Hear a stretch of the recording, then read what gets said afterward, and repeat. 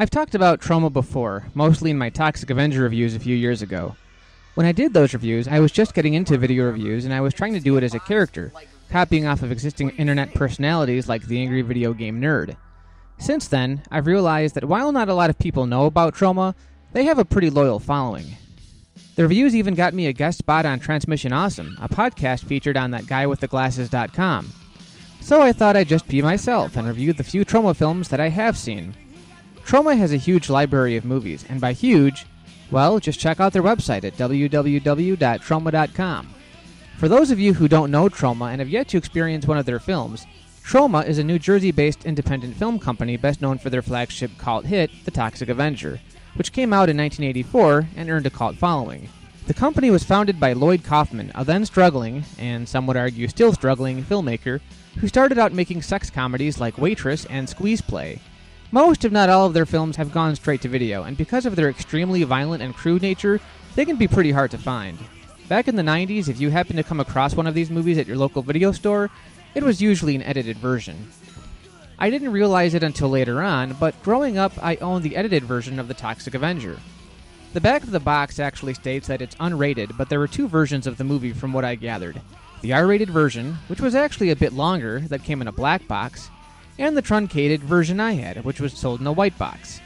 Although the director's cut, the definitive and most graphic version of the film, can be pretty intense if you're squeamish, the one I grew up with was still a unique specimen. So unique that when I did my top 25 video, The Toxic Avenger earned a spot at number 25. It's hard to explain what makes this movie so great unless you have the right mindset. It's essentially a comic book movie marketed as a romantic slasher comedy.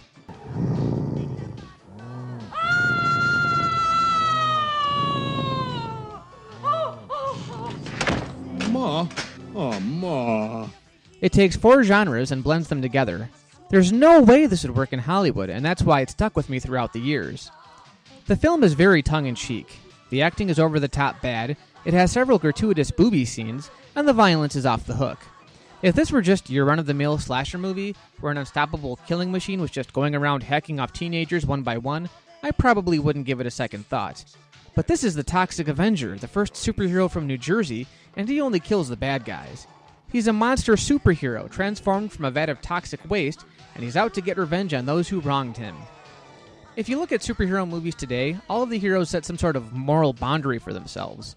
Usually that just means that they don't kill anyone, but superheroes generally don't take revenge. Not only does the monster kill bad guys in explicitly gruesome ways, but he finds a love interest in a blind woman. It's a goofy setup, but when you think about it, it makes sense. Of course they have to give you the goofy sex scene, but for the most part, they play it out like a sensitive, blossoming love story. There's even a love montage. Here's the basic premise. The Toxic Avenger starts out as a nerdy mop boy at a health spa. He gets picked on by a group of bullies, who also happen to be responsible for a series of hit-and-run murders. The film wastes almost no time establishing this, so there's no mystery when the monster comes back for them later on. The bullies finally get fed up with Melvin and play a really nasty prank on him. It all amounts to Melvin falling into a misplaced barrel of toxic waste, transforming him into a hideously deformed monster. My little Melvin. He must have finally reached puberty. We find out that the toxic waste created a chemical reaction in Melvin, allowing him to sense evil and only forcing him to kill bad people. Not unlike Spider-Man with his spider senses. There are all sorts of action scenes. My personal favorite is a fight in a Mexican restaurant, where the monster meets his blind girlfriend.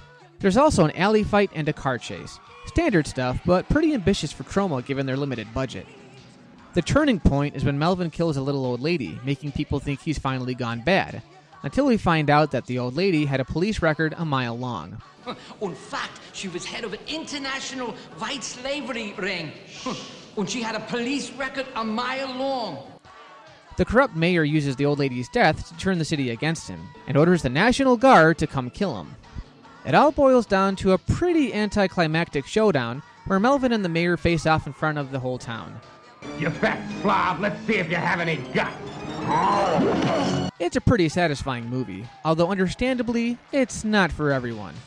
The people I have the most problem getting to watch it are those who are really used to modern-day, big-budget superhero movies.